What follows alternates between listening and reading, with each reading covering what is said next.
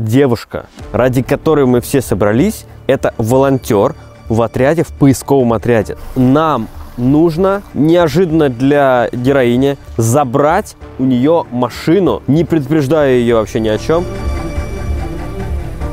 Тачка вся в стадии ремонта, крыша ржавая. Тут вот. Я понимаю, что, наверное, нет возможности ее, да, подчинить вот так вот в моменте. Покрасить, да, у меня руки не доходят. Ну, руки или все-таки нет возможности финансовых? И то, и другое. Все, хорошо. Алло? Кто? Какую машинку?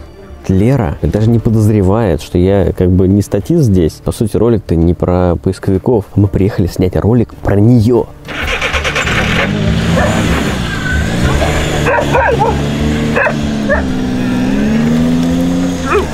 Это последний раз, когда вы видите машину в таком состоянии. Все, она уезжает сейчас в Москву. Это все сюрприз. Она ничего до сих пор не знает и не будет знать до последнего момента.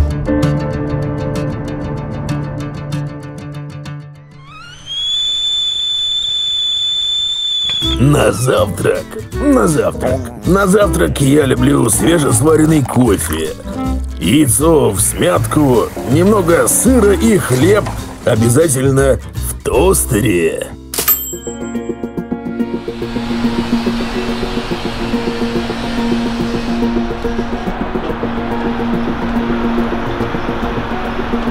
Как же мы любим дождь, особенно на съемках, да, Дим? Очень. Обожаем просто. Дождь — это круто.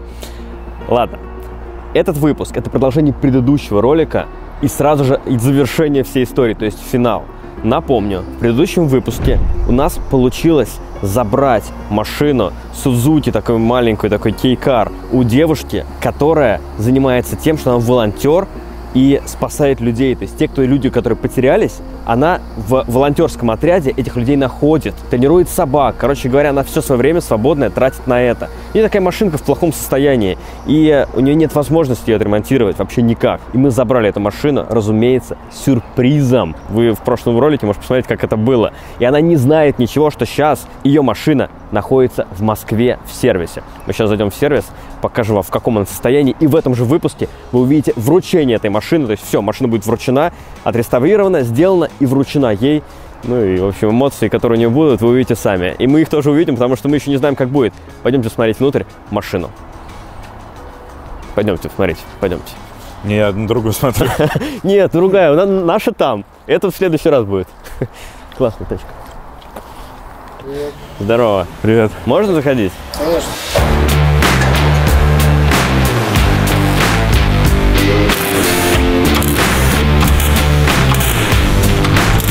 Короче, Денис – это друг. Руал Леха. Леха, да, Леха. Денис – это друг Лехи из Руал, который помогал нам с дисками уже на многие машины, которые мы устанавливали. Но те машины были ретро, это не ретро. И Денис делал машину для проекта Эльдара. И когда мы с Эльдаром общались, он прям, сказал, что вот можно обратиться точно совершенно. И Леша из Руал Москва тоже очень рекомендовал и советовал. Поэтому мы оказались... да, это реально про тебя сказали очень хорошо, и мы, в общем, с радостью оказались здесь и привезли тебе с радостью вот этот проект.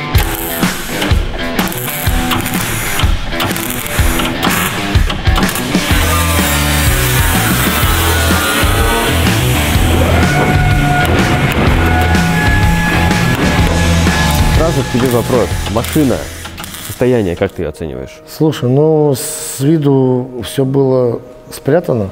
Отделано было все этим антигравием, все заделано, ничего не было видно, в принципе. Но когда начали вскрывать, все это убирать, это, конечно, было печально все. Машина, скорее всего, была перевернута на бок, сняли краску, и тогда увидели, да, объем работы.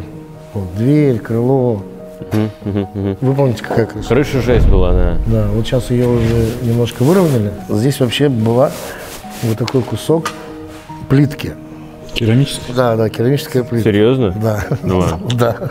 Вот низ, видишь, здесь же был антигравий, а вот посмотри, в каком состоянии, видишь? Да, вижу. Это все труха. Вот.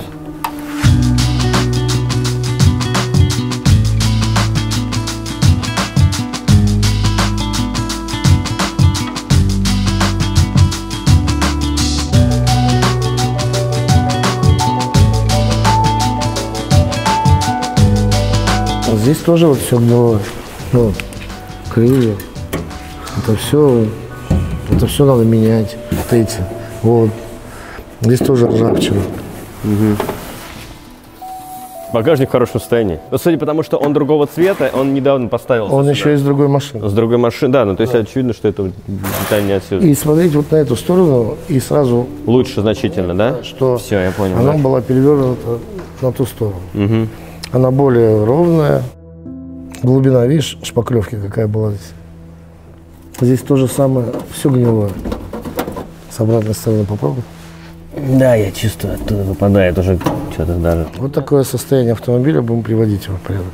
Короче, я немножко переживаю, что, ну, это часто так бывает. В общем, мы привезли тебе некого такого кота в мешке, так или иначе, да. К сожалению. Но это невозможно иначе, потому что то, что мы делаем, то, что мы снимаем, это происходит, ну, знаете, ну, типа, максимально внезапно для героя. Это делает наши ролики. Мне реально неловко. А это и не видно было. Перед Денисом ты не это мы злись. сделали. Я не злюсь вообще абсолютно. Абсолютно. Можно было бы сделать быстро. Честно я тебе скажу. Можно было бы замазать герметиком, подшпаклевал, там раз-раз, покрасил, и все. Она была бы идеально ровная. Слово герметика я тоже слышал. Вот.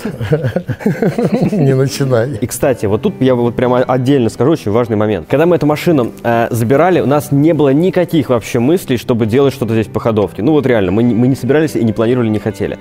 Когда на ней был проделан путь из Ярославля в Москву, уже поняли, что проблем много, что тормозит она хреново. Потом подняли ее на подъемнике у вас здесь. Ну и даже я, который в машинах не столь силен, как ты, увидел со своими глазами вот эти масляные там накопления и так далее. Был сделан запрос Денису, чтобы Денис посмотрел, проконсультировался и сказал общий прайс на то, чтобы здесь машину обслужить так, чтобы она была в хорошем состоянии. Ценник у нас получился, озвучивай ты. 60 плюс. 60 это запчасти. Да, и плюс 15. Да, 75 тысяч получился ценник на работу. Мы приняли решение, что пусть это тоже будет сделано, и мы там тебе переведем сейчас или дадим наличку сейчас, чтобы все это было тоже сделано, чтобы наша героиня получила, Лера получила эту машину все-таки не только внешне конфетку, да, картинка внутри она будет так себе, а и, в общем, в хорошем состоянии. И это, кстати, еще вопрос зрителям, которые пишут, а что у вас реклама в роликах есть? Реклама, и даже две иногда, это позволяет возможность все-таки делать это нормально. На самом деле вот такие работы, это очень затратные работы. Да, безусловно. Очень затратные. Очень затратно. Вы представьте, какой вообще здесь объем работы и сколько это будет затрачено, но вы просто не представляете. А откуда сейчас брать деньги-то? Откуда? Это просто некоторые зрители, иногда, не все, некоторые пишут, а я наоборот считаю, что когда есть реклама в выпусках, это наоборот круто, потому что это говорит о том, что ты снимаешь, ну, как бы качественно, что к тебе идут рекламодатели. Я, например, горжусь, когда у нас есть реклама. Вообще, реставрация машин, это всегда особенно затратно, но они нам, честно говоря, очень нравятся, потому что, не знаю, лично для меня машины это больше, чем просто средство передвижения. Всегда. Ну, вот это воскрешение просто. А это воскрешение. Кстати, мне нравится. Воскрешение. Класс. Но мы не будем воровать чужие названия.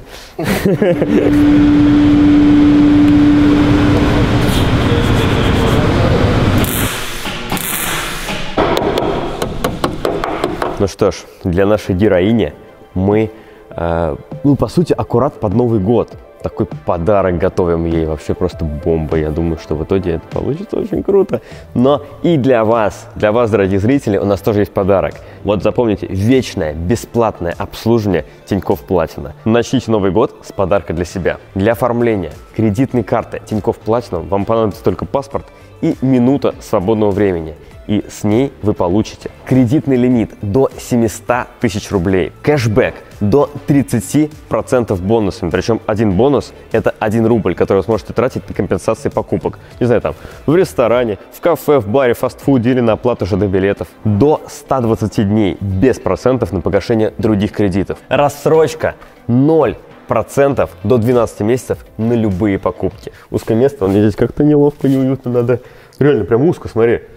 Я как себя чувствую, как в этом, как в какой-то, ну, короче, некомфортно здесь. Выходим отсюда. Переводы бесплатно до 50 тысяч рублей на карты любых банков. Причем вы даже можете перевести деньги на дебетовую карту и потом снимать наличные. Быстрое решение о выдаче и доставка карты в день обращения. Вот тут у нас с машиной тоже такая история. Нужно сделать быстро, чтобы владелица не догадалась ни о чем. Так и здесь тоже. Сроки реально имеют значение. Вообще здесь очень холодно. Как ни странно, в этом сервисе внутри очень холодно. Я вот думаю, может быть, тулупчик чей-то приодеть. Ладно, пусть висит. Ниже под роликом есть ссылка, поэтому переходите туда по ссылке в описании и успевайте оформить карту до 26 декабря, чтобы получить бесплатное обслуживание навсегда.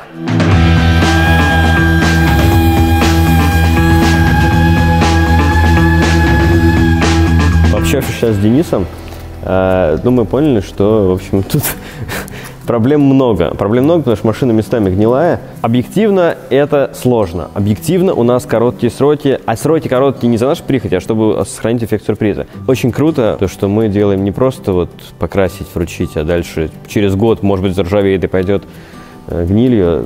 Очень круто, что мы как бы смотрим на проблему и решаем ее не просто для кадра, а действительно вглубь. Это прям круто и ценно особенно, потому что за этой машиной стоит человек. Это не просто машина какого-то проекта, это машина человека. И она ему нужна. А еще нам нравится машинка. Она сама по себе очень прикольная, и будет круто, когда она будет уже сделана до конца.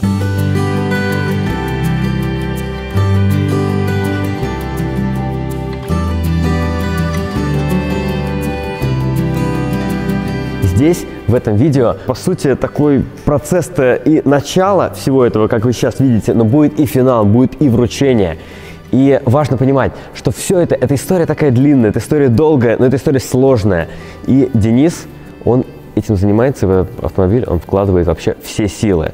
Важно понимать, что весь процесс ремонта от начала и до конца более подробно будет у него на канале. Более того, он уже там есть. То есть прямо сейчас, после просмотра этого ролика, после вручения машины, ниже по ссылке обязательно перейдите, посмотрите, аж там 2 видео про всю эту историю, как эта машина делалась. И это будет очень крутая благодарность такому мастеру и его сервису, и его каналу. Авто Ден.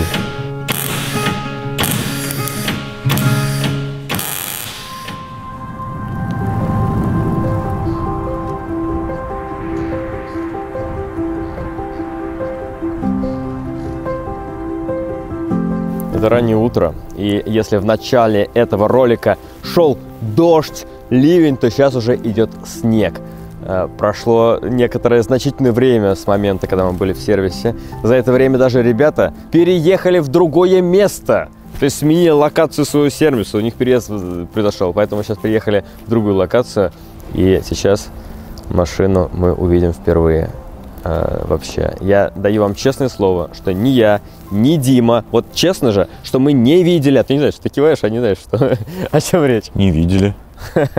Я еще не успел сказать. Короче, мы реально не видели ни одной фотографии этой машины. Вот прям честное слово. Мы знаем только примерный цвет, и то все может быть чуть-чуть иначе. Все, мы идем внутрь. Я волнуюсь, утро раннее. Я все сказал, да, раннее утро, снег, все сказал. Это ответственный момент, потому что такие истории, такие действия происходят у нас нечасто. Ну, зачем? Ну, привет. Такое лицо. Ну, мы как бы мало спали, мало ели. Здесь можно ходить, да. Все, кайф. Вправо не заглядывать. Все, вправо не заглядываем.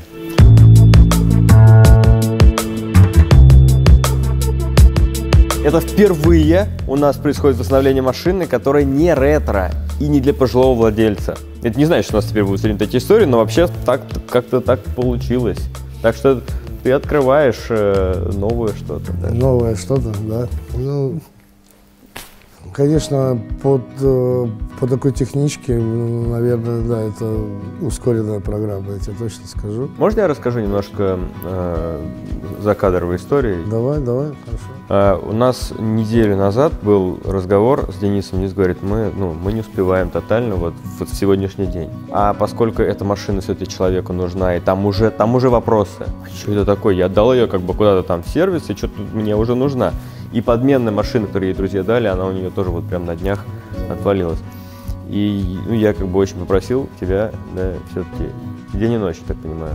Да, день и ночь. Мы тут уже 4 дня здесь живем. Там очень много работы, и металл настолько уставший, что восстановлению он очень тяжело подлежал, и пацаны сделали максимально возможное. Ты, когда смотришь на сегодняшний результат, ты вспоминай, какая она была до.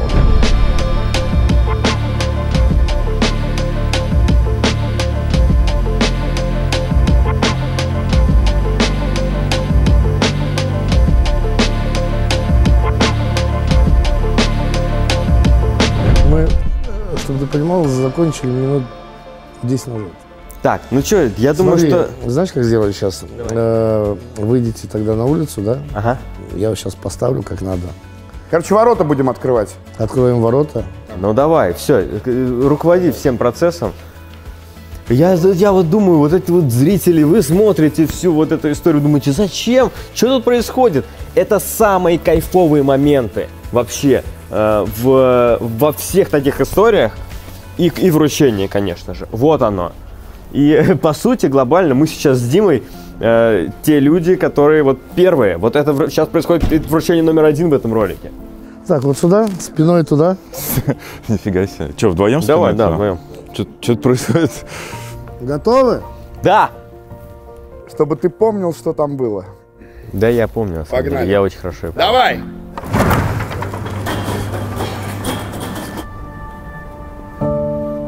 Ну, можно сразу, да, Дима? Важный момент, ответственный момент.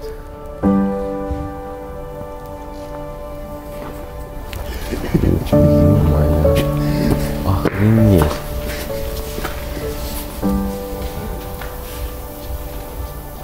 Охренеть, как новое, просто. Диски, кстати, клевые. Мы покажем зрителям сейчас эту машину. Давайте.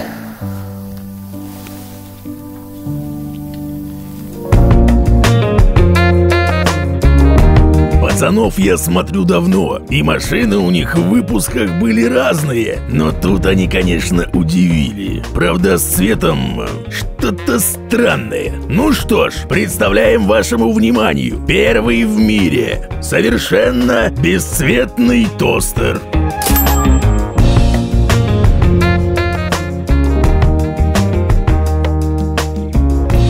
Охренеть, какая машина. И мне так жалко вас, зрители, что вы не видите цвет. И не увидите его пока что. Но скоро, прямо сейчас, в ролике чуть попозже, вы цвет увидите. Вообще конфеточка такая, да? Прям она какая-то, даже не знаю, как писать, какая-то игривая, что ли. Не, ну это клево, это стильно получилось.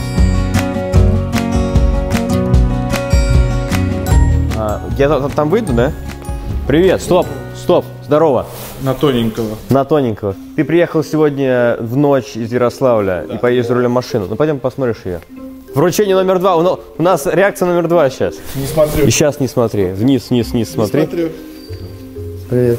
Привет. Я не знаю, кто ты, то что не смотрю. Так, смотри. Я вижу диски. Смотри. Вау, вот это пушка вообще. Я не знаю, что сказать, но это выглядит прям... Она вообще новая. Я ни разу не видел, чтобы вот настолько круто сделали.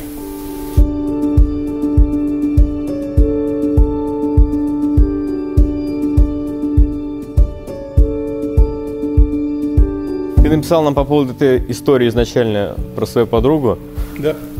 Давай так, это самое любопытное. Хоть что-нибудь, какие-то сейчас проблемы, намеки, что-нибудь появляется? У нее же машины нет уже месяц. Она страдает, ездит с детьми на автобусе несколько недель уже. Она Адресуй? задает вопросы, да, что с машиной.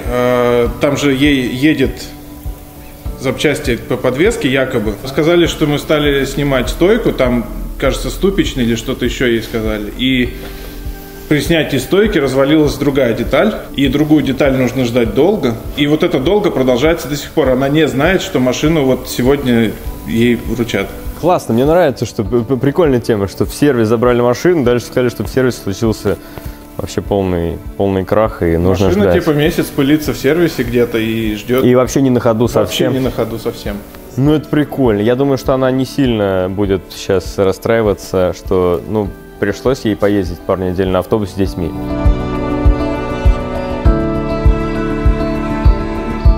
Это у нее была такая, да, цветом? Это у нее любопытно, что брелок на ключ у нее такого же цвета, как машина. Короче, реально, вот из-за того, что цвет тачки поменялся, у нас в голове все поменялось, сознание поменялось. Я думаю, что даже если мы не будем накрывать никаким чехлом, вообще ничего, она просто... Ого, телефон упал у меня. Это мой, да, или кто-то мне подкинул? Это мой. Я думаю, что даже если просто поставить эту машину рядом, я уверяю вас, ни в жизни она даже не подумает, что это может быть ее машина. Короче, такая история для Леры из Ярославля начинается, продолжается, точнее, в нашем ролике прямо сейчас. Мы выдвигаемся в город Ярославль из Москвы, уже светает. Сегодня вручение этой машины, этой красавицы. Погнали!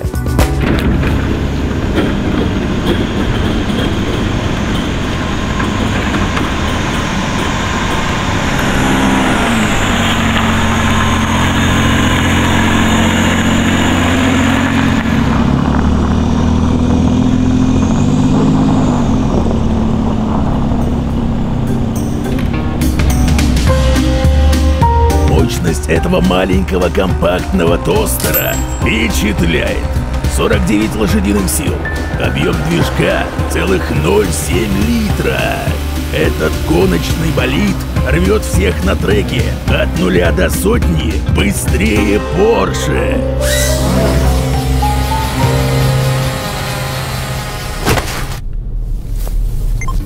Ну что ж, проделан огромный путь из Москвы с пробками. Мы все-таки смогли цепануть утром пробки сюда, в Ярославль. Мы уже в Ярославле, не без приключений. У нас упал коптер, у нас замерзла жидкость, и вообще стекло наше не очищается. Мы останавливаемся, чтобы снежком иногда на него сыпать. И мы немножечко, точнее даже немножечко, не успеваем в тот тайминг, который у нас есть, потому что световой день, это зима.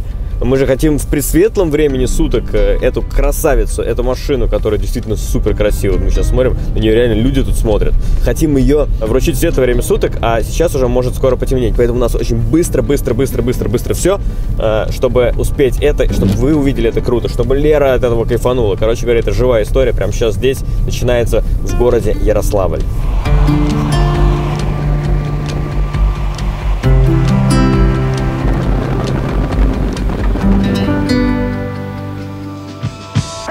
Итак, мы оказались в Ярославле, все, мы здесь. Машина уже в боксе на мойке, мы сказали, что вы там сделали все быстро. Артем, подойди сюда, ты тот самый человек, который нам написал, я говорю специально быстро, чтобы все успеть. Ты друг Леры. Какая информация сейчас есть от ваших там друзей, что где она, что как? Лера находится дома, вот наши друзья там с собакой. Она вот сейчас сидит дома и вообще не подозревает, что в километрах от нее находится ее машина. Цвет вам сейчас покажем. Цвет какой получился. Вообще просто бомба. И она другая. Она вся другая. Это машина, которая, по сути, стала новой. Кстати, ты ездил за рулем как? Отлично. По сравнению, как ты ездил в Москву и из Москвы. Это две разных машины, не только внешне, но и ребята на самом деле очень заморочились, за что им огромное спасибо. Кроме внешки сделали еще по технической части очень много. На самом деле, да, в кадре вы видите только вот эту оболочку. На самом деле там по технике просто очень много всего. Привет. Ты что, как дела у вас? Нормально. А вы машину видели уже, да, увидели? Да. Блин, она такая классненькая. Очень круто, да. Но девчонки сейчас не выругались матом, они просто сказали цвет, который нельзя произносить пока что.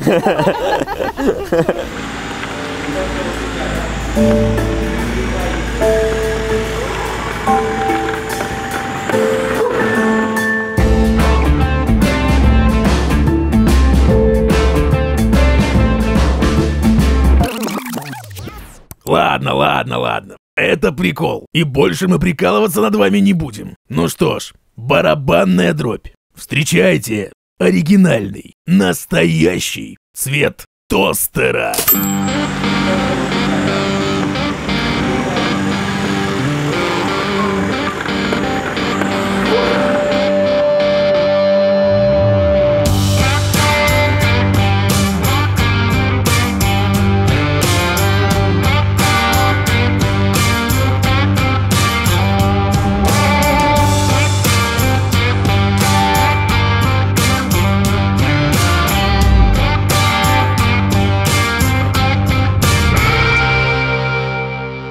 Денис и его команда, Авто Ден, провели просто, помимо того, что они сделали еще всю внешку по машине, они провели еще и внутренние работы, имеется в виду химчистка. Короче, они почистили автосалон. Салон машины они почистили. Там ездят дети, там ездят собаки, и мы так смотрим, да, он старенький, но он вычищен вообще в идеал. Но он прям, знаете, он прям такой Ну тут прям чистота теперь. Мы здесь взяли с собой вот такой вот охренительный набор. Это набор детейлинга, который позволяет сделать профессиональными средствами хорошую чистку салона внутри автомобиля. Если вообще на мойку вот заходите, обратите внимание, многие профессиональные детейлинги пользуются именно вот этими вот наборами. И их возможно заказать себе по очень вменяемой цене. То есть есть возможность доступно получить профессиональные средства и пользоваться им самому. Пользоваться, чтобы все чистить, все убирать и следить за своим автомобилем, ну прям вообще, прям вот в идеальный его вид приводить внутри. В этом наборе есть как раз то, что нужно. Вот прям здесь все собрано. Здесь есть средство, вот это вот Ультра Клин. Это универсальный чиститель, который подходит для очистки всех видов пластика, обивки, обшивки, там, дверных карт, потолка, сидений, всего-всего. И причем удаляет очень такие въевшиеся пятна.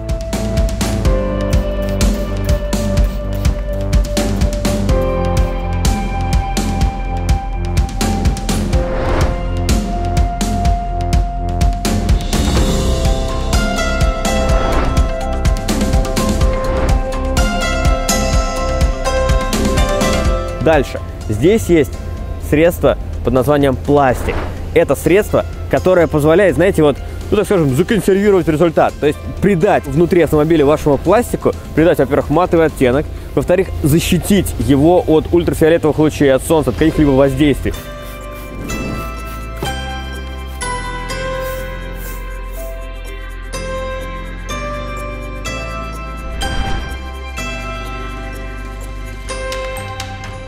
И еще средство есть Clean Glass, которое позволяет быстро очистить стекла, зеркала, убрать от них все загрязнения и без разводов это сделать.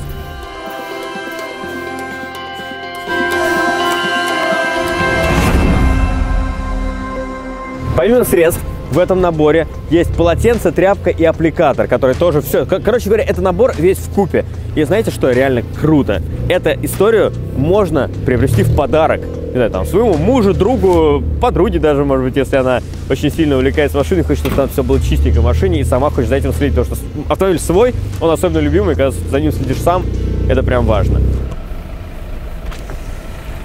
Молодой человек. Да. Вам пластиковое что-нибудь протереть в машине? Сколько? 100 рублей?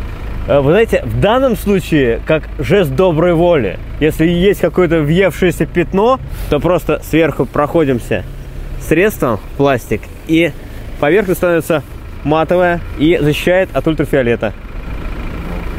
Новые технологии. Новые технологии. Вообще очень нравится нам, что мы можем вам, зрителям, передавать информацию про нужные и полезные товары. Вот если говорить про вот этот вот набор, то, по сути, ведь когда вы любите свою машину, хочется за ней следить профессиональными средствами. Этот набор максимально доступный, и цена у него супер-мега адекватная. Этот набор мы оставим дополнительно Лере в подарок, пусть он будет у нее, чтобы она могла следить за своей машиной в чистоте. Тем более, у нее в машине, помимо 3 детей, еще 4 собаки с ней путешествуют, так что ей он точно пригодится. А для вас важная и полезная информация. По промокоду слово 15 вы получите скидку 15% на вот весь этот набор, а также такая классная фишечка – бесплатная доставка до пункта выдачи заказов. Поэтому пользуйтесь, переходите по ссылке в описании, скоро Новый год, подарки там приобретайте себе. Штука реально нужная и реально классная. У нее окна выходят перед подъездом или туда? По-моему, и туда, и туда. Да, и туда, и туда. И туда, и туда, а там можно поставить во дворе. Перекресток как раз. Задача поставить максимально близко к подъезду, но чтобы из окон было не видно. Ага. Можем как-то быстренько проскочить ее, поставить и накрыть сразу. Нет, а вдруг она в этот момент у окна сидит и смотрит? Это не дай бог вообще. Итак, мы выехали на место, на основную точку, на локацию. Это дом, где живет Лера. Скажи, почему мы не можем никак это нормально снять машину? Ладно, скажу почему. Потому что я не залил омывайку. Меня Дима уже поругал. А сейчас я залил минус 20, только уже там все трубочки замерзли. Моторчик тоже замерз, я надеюсь, не сломался.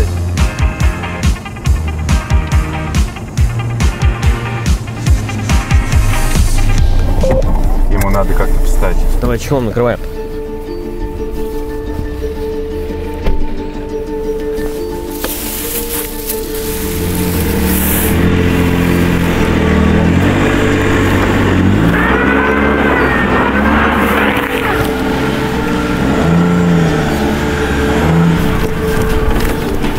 Помогайте.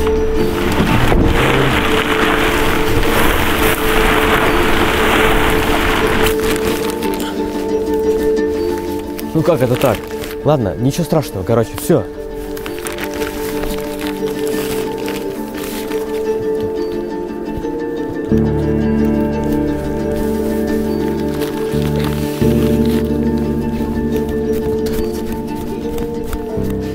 Так, итак. О, привет, Лера. Здорово. О, Андрей. Привет, Лера. Лера, привет. Привет. Узнал нас? Так. Мы тут... Слушай, нам нужно еще подзаписать пару фраз. Можно? Нам не хватило в тот репортаж. Можно? Пожалуйста. Хорошо. Извини, пожалуйста, что мы так этому. Просто здесь оказались в городе, ребят просили. Можно на тебя звук повесить? Потому что у нас все, кто говорил про спасательскую деятельность, не смогли сегодня. Ладно. Так, я повешу на тебя звук. Скажи раз. Раз. На этот раз немножко такие нестандартные вопросы будем задавать. Когда мы приехали в прошлый раз, да, было ли что-то необычное в том дне? Вообще в целом, вот. Ну, не знаю, обычная тренировка вроде. Ну, съемка к нам ни разу не приезжал с видео. И что, ну, о чем вы-то подумали, вот для чего это, что, как? Ну, просто чтобы было понимание, я немножко как бы плохо формулирую сейчас свои слова. В момент, когда мы приехали, какие-то необычные, это твои дети, да, там бегают? Да, круто. Какие-то нестандартные моменты. Я не знаю, ты ничего не сопоставила? Ты конкретно, ты? Нет, и не думала. В этот день ничего еще такого странного не произошло? Я не помню. Я тебе хочу сказать, это очень важный момент. Скажи тебе, кто твой друг, я тебе скажу, кто ты. У тебя конкретно, я не знаю, как так вышло, у тебя очень крутые друзья. Я знаю, спасибо. Это просто, ну, это реально, у тебя крутейшие друзья. Спасибо. Был какой-то нестандартный момент, еще раз вспомни, в тот день, когда мы к тебе приехали? Неожиданный, спонтанный момент, в тот день, когда мы с тобой общались. Ну, в смысле, что мне машину забрали. Так, а еще что-нибудь? А какую машину? Не знаю, мою машину. Куда забрали? В ремонт забрали. Давай не будем ходить вокруг и около, я сейчас тебе кое-что покажу, ты охренеешь. Реально, давай, смотри, сюда. Она действительно ремонтировалась. Да. Да. Я сейчас подниму чехол, и ты ее увидишь. Вы меня пугаете. Класс! Офигеть! Простите. Ой. Спасибо. Я не знаю, кто это сделал. Спасибо.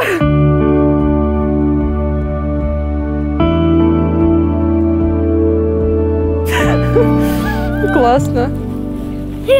Соня, посмотри. Узнаешь вот это? Что это такое?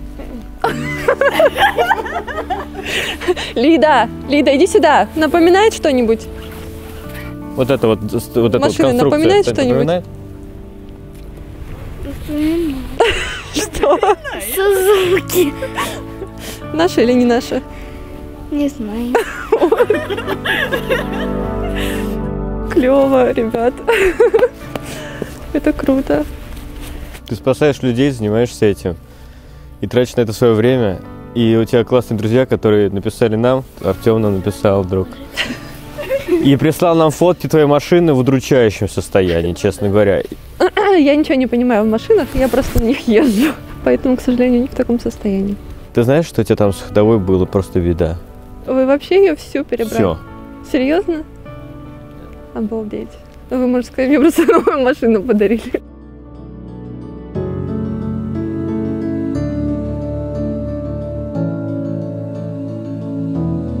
В этот, наверное, очень важный, ответственный момент я хочу тебе сказать, что кто мы такие. Я спрашивала, но мне никто не признавался. Мы просто ребята с камерами. У этой истории есть другие герои, значительно там лучше, круче, важнее, серьезнее нас. Реально.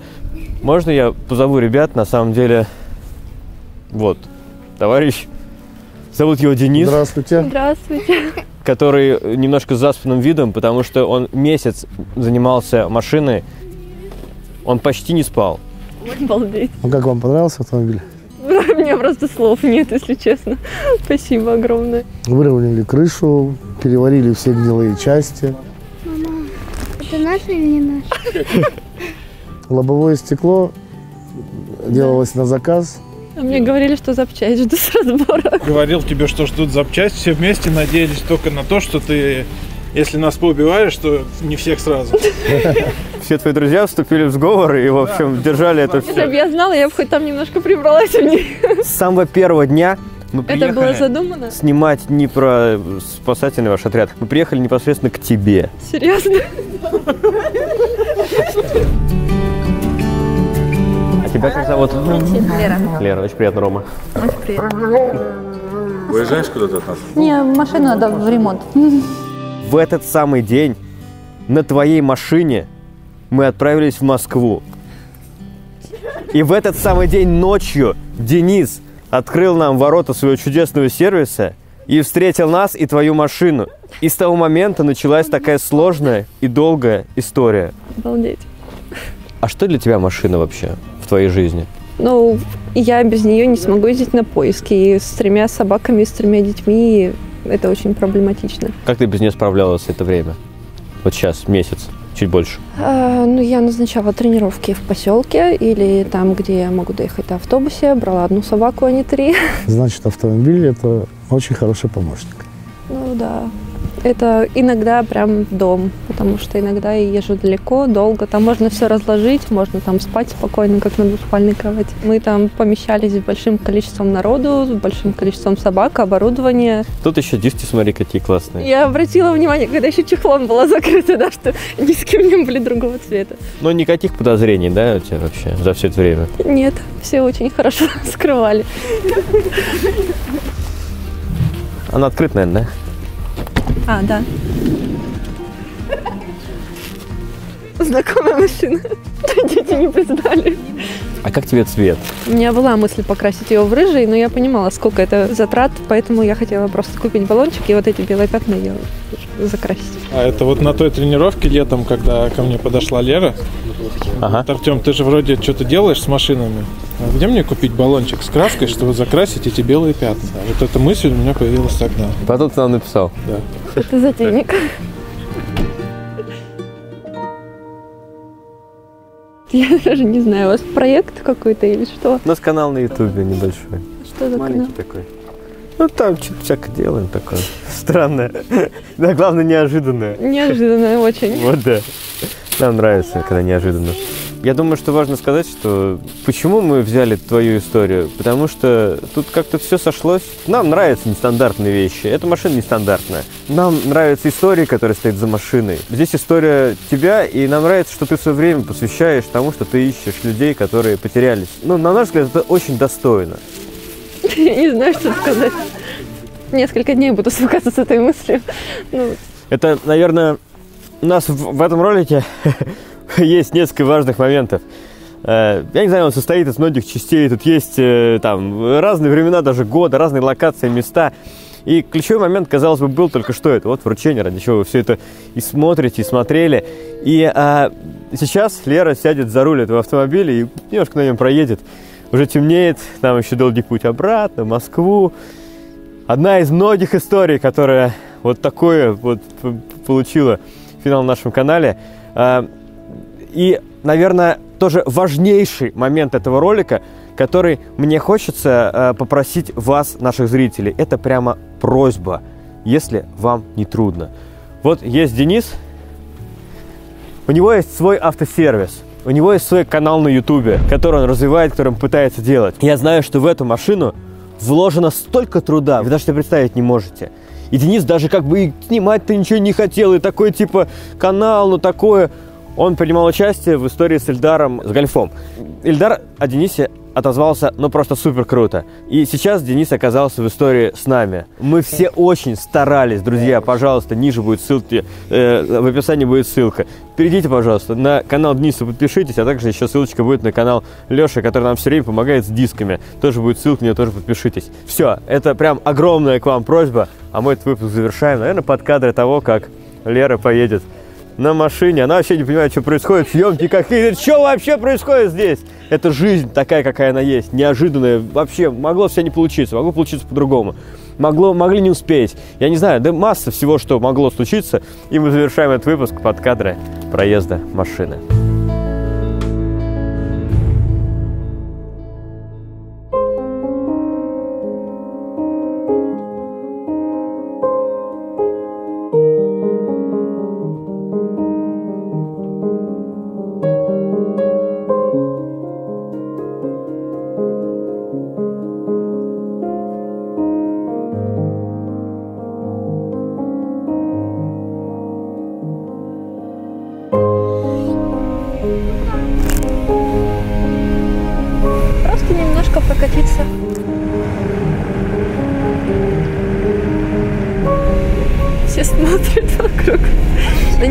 смотрели постоянно.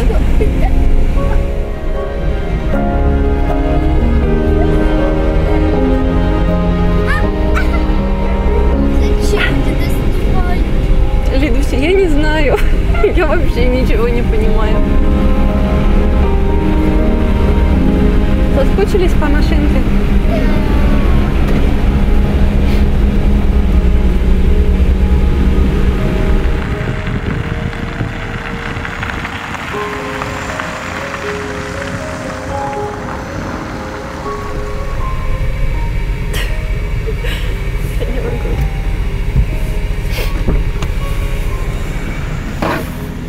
Ну что? Не объяснений просить у ребят. Я так и не поняла, что это было все.